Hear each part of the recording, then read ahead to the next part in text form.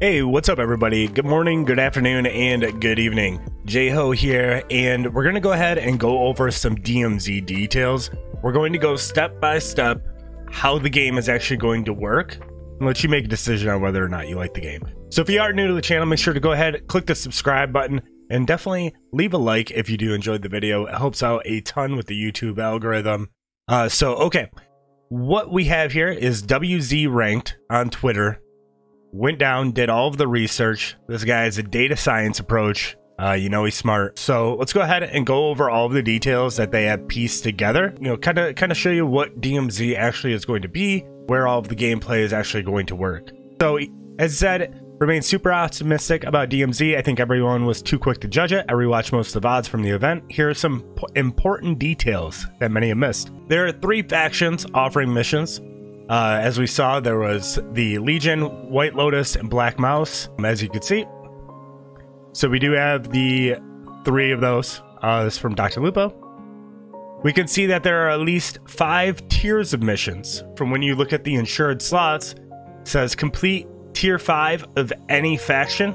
So we know that there is at least 5 tiers, 3 factions, potentially up to 60 missions. As we can see here, the missions, you get the contraband weapon, some XP for doing so. There's other items you can get as well.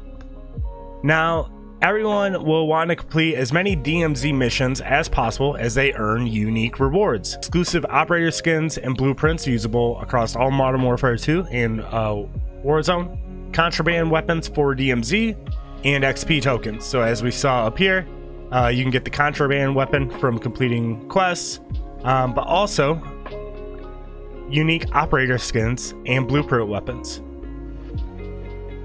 Missions also unlock additional insured weapon slots. We saw that. Insured slots allow you to deploy into the DMZ with your own weapons from the gunsmith. So you can go in and create your own weapon just like you would in your loadout and load in with that. So unsuccessful expos. This is a part that I completely missed and I didn't understand quite how it worked. I was like, how can you just create your own loadout weapon? But it's on a 10-hour cooldown if you die with it. So if you bring in your gun and you die with it, 10 hours. Now you can reduce that. As you see here, the cooldown is reduced with successful expos depending on the amount of cash you bring out with you. As we can see here, this guy had 3,520 cash. Reduced it by less than 3 hours. 30,000 cash, 5.5 hours.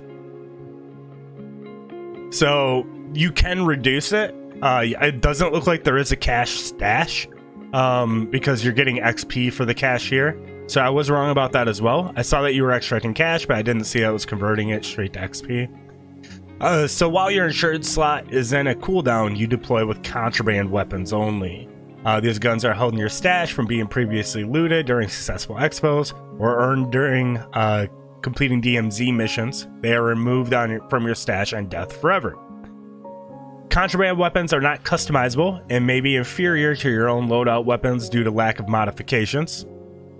It is very likely that the average player will run out of their insured slots and contraband weapons very quickly due to being unsuccessful. We saw a lot of deaths in what we were watching for the DMZ.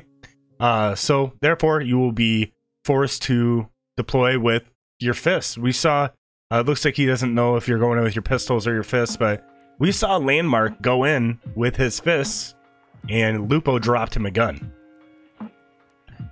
So this should ensure most players play a smart game, not running around crazy. So that way it gives you a little bit of a risk reward there. And you want to make sure that you have a healthy stash of contraband guns in your insured slots. And so you can rank up your insured slots, you know, as you go. Maybe there's different timers for the different ones you go. It'd be interesting to find out. Some gatherable items will be mission items as mission progress and difficulty. You will need to expo with those items to deliver them to your faction. This should create an ecosystem of players fighting for loot and expo points. So specific items here will probably have specific spots. You know, going into a kitchen, you find some tea, or like a store, electrical tape, and a wrench probably in a toolbox. You know, you want a bottle of liquor. We saw that there was a leak of a quest that you need to get out with 5 liquor bottles to complete a quest. You know, that, you know, maybe you need to go to a bar or find, you know, places like that. So it will help you notify like where things are in the map. Maybe there's medical items you need to get out. But they're going to progress. The missions are going to progress and get progressively harder, which makes sense, right? And so it definitely gives at least the items some sort of value. They're just going to be missions that you need to use them for. So probably every item in the game probably has a mission.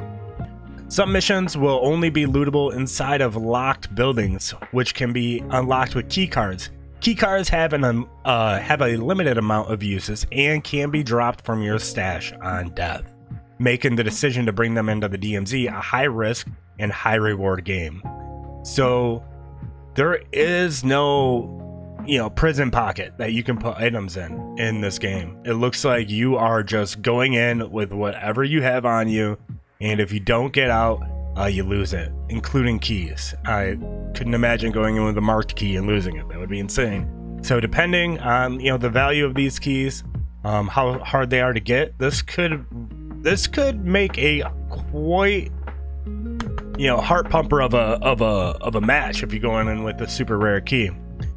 So in addition to faction missions and the rewards, there are also up to 7 unique rewards from weapon cases. Once you grab these, it marks you on the map for everyone, making the extraction more difficult, but potentially awarding a sweet blueprint.